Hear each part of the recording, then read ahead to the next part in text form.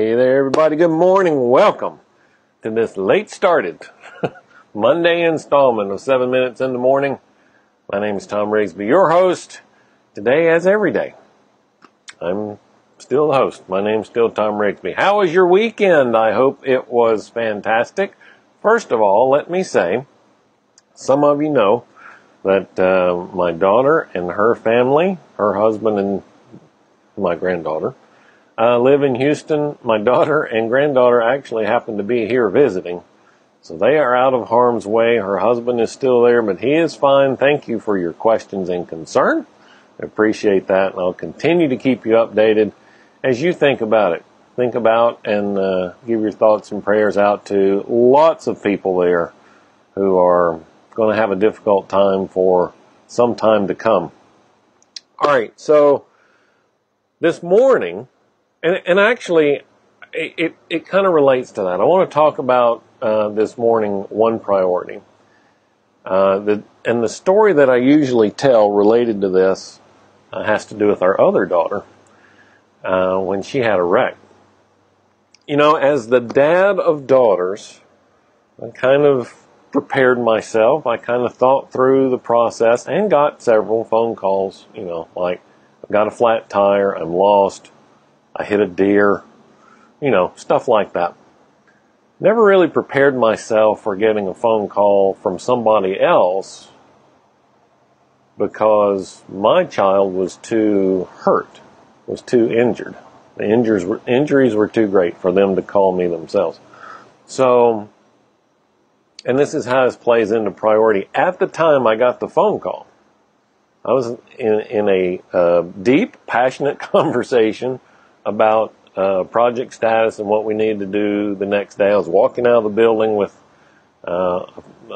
somebody else on my team, and I got the phone call, and it was a number I didn't recognize, and because we had this thing going on, I was just going to not answer the phone.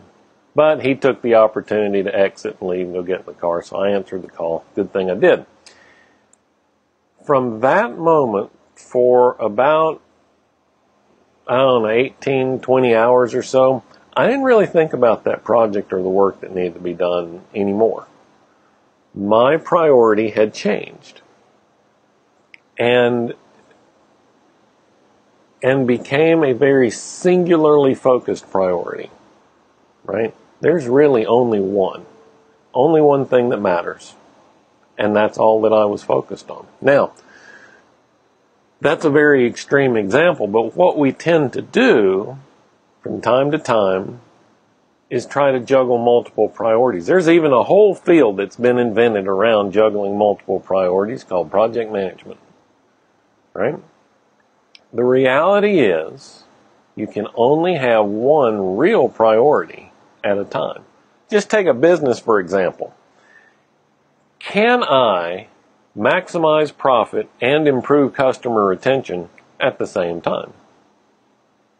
If I come down to a choice where I have a customer who's making a request and they want, and that request is going to have the result of maximizing my profit or keeping that customer, I'm going to have to choose one or the other. So I don't really have two, especially when the two are more often than not in conflict, as that one would be, right? There has to be one priority.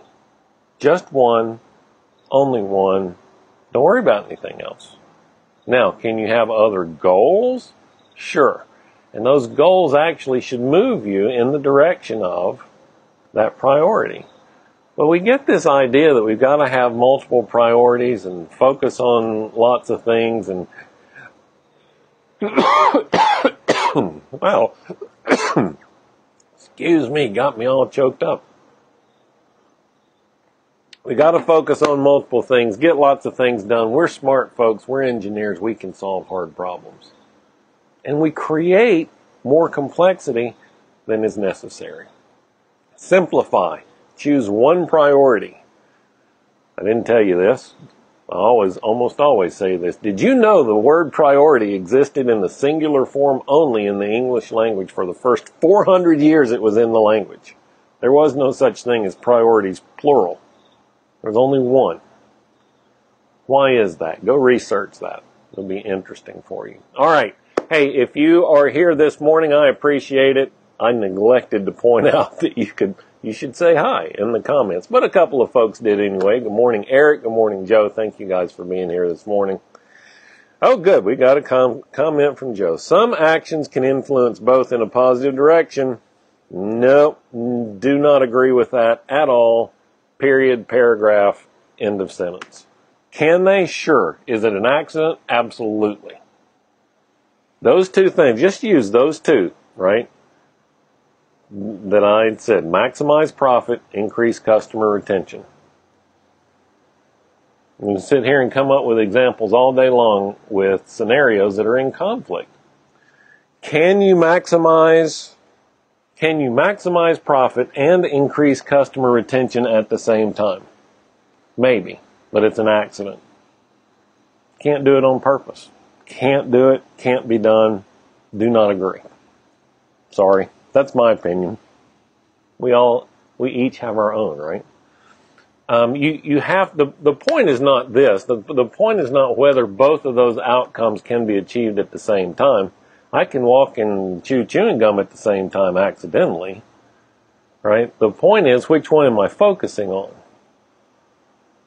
Right? Am I focusing on missing the pothole, or am I focusing on maximizing my chewing, the expressiveness of my chewing? We'll go with that, right? You got to focus on one. If you are trying to focus on two things, here's what your brain is really doing. Is this okay? Is that okay? Is this okay? Is that okay? And while I'm over here looking at this, it is not possible to focus on this. And in the split second, or the 2 seconds, or the 10 minutes that you're focused on this, you lose sight of what's going on over here. Far better off. Focus on this, finish this, achieve this, then move on to that. That is one of my steadfast rules for my coaching clients. One priority. For whatever time block you are scheduling, you can only have one, whether it's the year, the quarter, the week, the day, the hour. Only one. If you focus on increasing sales, it can affect both profits and decrease stress on the business. Yeah, I agree with that. But then your focus is on increasing sales, not customer retention or profitability. Okay, that's it for today. Thank you for the comments. Keep those rolling in. Remember to say hi down in the comments. That lets me know that you are here, and it sets you up so that Facebook will let you know as that conversation goes on with other folks. Be sure and do that. Let's see. It's Monday. Yeah, Magnificent Monday. Tomorrow's Tuesday's radio show. Got a great guest coming up on the radio show tomorrow. Tony Eberhardt, Executive Director of New Leaf Digital here in Huntsville. That will be a great conversation. Be sure and check that out. You can find more on that at talkradioforentrepreneurs.com. I think that's it. Okay, I'm calling it. You have a great Monday. I'll talk to you again tomorrow.